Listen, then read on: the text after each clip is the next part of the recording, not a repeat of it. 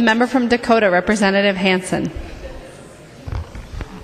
Thank you, Madam Speaker. I was wondering if it'd ever get to be my turn. Listening to this whole debate, Representative Wagenius, there's so much to respond to. We don't have time. I mean, we doom and gloom, and the world's going to end, and what is the cost when your well runs dry? What's the cost when you can't dig deeper? No water. What happens to the businesses when the well runs dry? You can't manage what you can't measure. What are we doing? We're paying for new monitoring wells. Guess what, Representative Anderson, P? You forgot to mention in the fees about irrigators that the state is going to pick up the cost of those monitoring wells. That's going to cost a little more than the fees. They won't have to do the monitoring wells anymore. The state's going to pick up that cost as a service. As a service to measure the water levels, because you can't manage what you can't measure. Now, yes, we have hundreds of wells or thousands of wells, but you know what? Every well that's drawing water, we have new wells drilled every day, drawing more water, and guess what? We think as Minnesotans with 10,000 lakes that we're always going to have water. And there's some areas of the state where it's going to be very hard to find water. And when it's very hard to find water, it's very hard to expand your business, it's very hard to build the homes, it's very hard to grow your communities. Let's go to surface water. It's a cost. Cost for surface water to keep it clean. Non-point pollution. We have to spend the money to keep it clean. We have to have incentives. We have to do cost share. We have to do education. We have to pay people to do the right thing. A public cost to keep it clean. So what are we doing?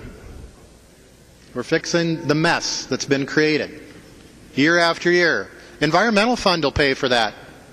And I'm talking about the environmental fund that's paid for by the solid waste tax. Well, let's use the environmental fund to pay for that. Or let's use the legacy fund. Or let's use the general fund. Aquatic plant management fees are user fees. The water fees are user fees. The mining fees are user fees. Do we like paying them? No. We don't like paying them. Do we like increasing them? No. But you can't manage what you don't measure.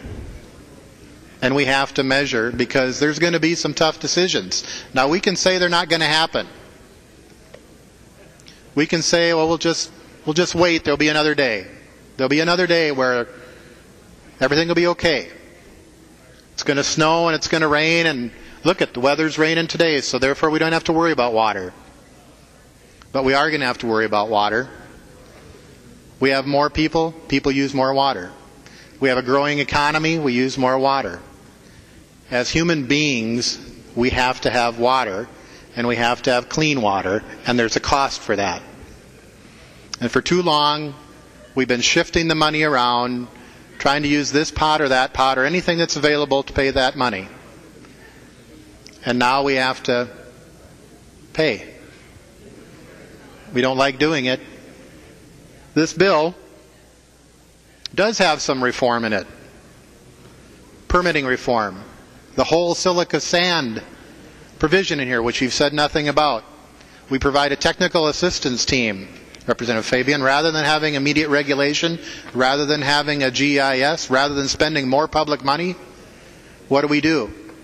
We're having a technical assistance team, which the amendment that we voted on use existing staff to help out those local governments who are here up at the Capitol saying we need help.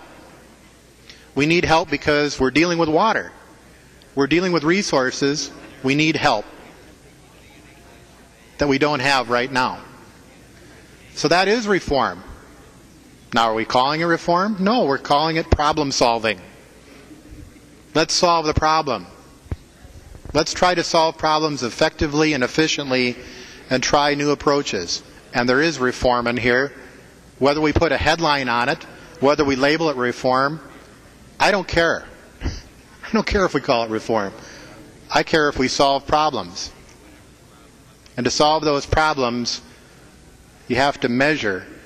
You have to measure the baseline. You have to measure your progress. You have to measure your outcomes. You have to measure your results. And based on those measurements, you adapt and you change. You make changes, you make decisions. You may drop fees, you may increase fees, you may locate, and you may manage your water. And Minnesotans are going to have to manage our water, and we haven't thought of that before. We haven't thought because we've thought we have 10,000 lakes. There's water everywhere. We can do better, and this is doing better. In this bill, we haven't said anything about the Board of Water and Soil Resources. What do? We eliminate, over time, one immediately and one over time, boards, and we take the money that the general taxpayers have paid for those boards and put it into projects on the ground. That's reform. Are we calling this reform? Do we have to put reform on the table? No. We have to put problem solving on the table. Those are the outcomes that we're going to be measured by. You can't manage what you can't measure. That's what the water fees go for. That's what the water fees go for, is measuring. Every Minnesotan is going to have to pay for water, which we haven't thought about before. But the cost of contamination, the cost of running dry, the cost of dry wells, the cost of moving a business because you've run out of water, those are huge costs. And by managing our water, we can prevent those extensive costs down the future for businesses, residents, agriculture, industry, recreation, tourism, mining, all the things that Minnesota is known for, besides water, the land of 10,000 lakes.